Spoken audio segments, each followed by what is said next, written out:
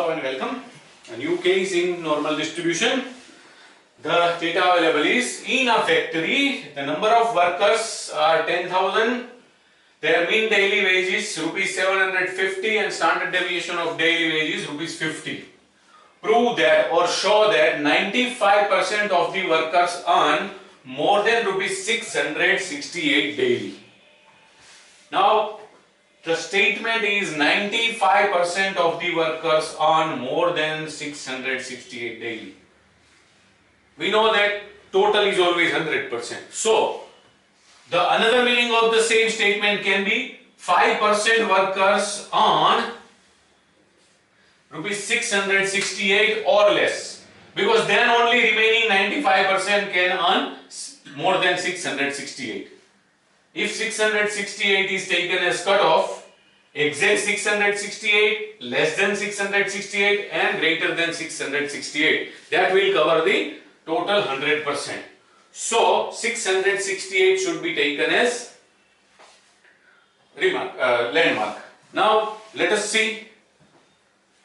We are going to calculate value of x on the basis of these two probabilities, because these two can be taken as probabilities. So first let us draw the sketch and present the whole data under the normal curve. X is exactly equal to mean, that is 750. 95% workers earn more than 668.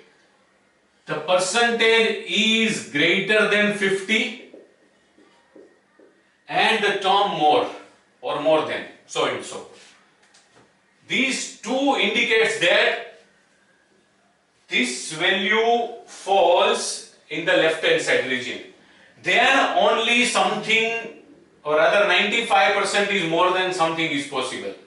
Similarly, the percentage less than 50% and the term less, these two also indicate that the value falls in the left hand side region.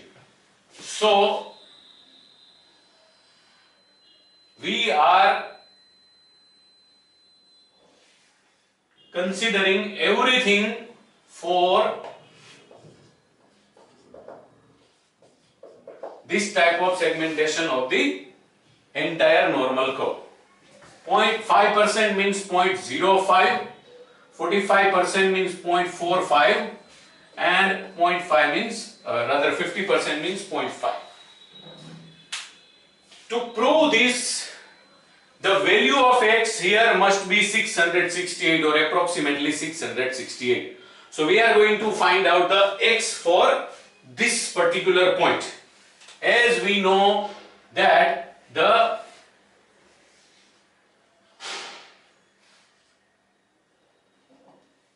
area between Z0 and Z at this place is 0.45.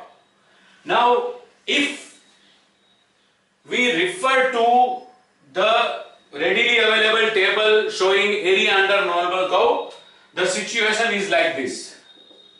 We have to find the value of Z on the basis of area.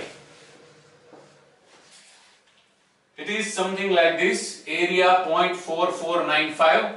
The relevant Z is 1.64. Area 0.4505. The relevant Z is 1.65. Now 0.45 exactly falls between these two. Or say the difference is equal in both these cases. Only in this type of cases we should consider the mean values.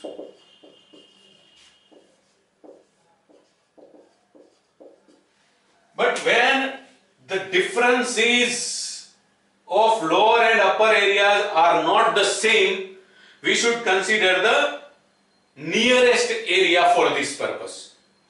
So in this case we are going to take value of Z 1.645 instead of taking 1.64 or 1.65, because these two are equidistant.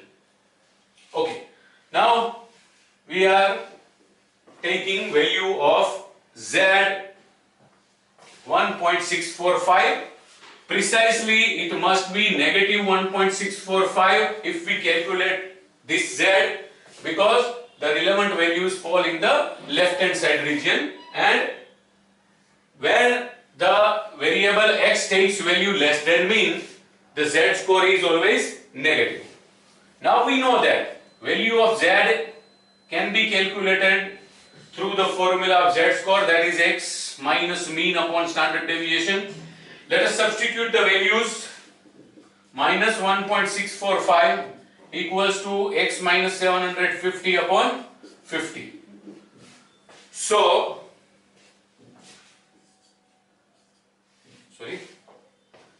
cross multiplication will be 50 into minus 1.645 equals to x minus 750.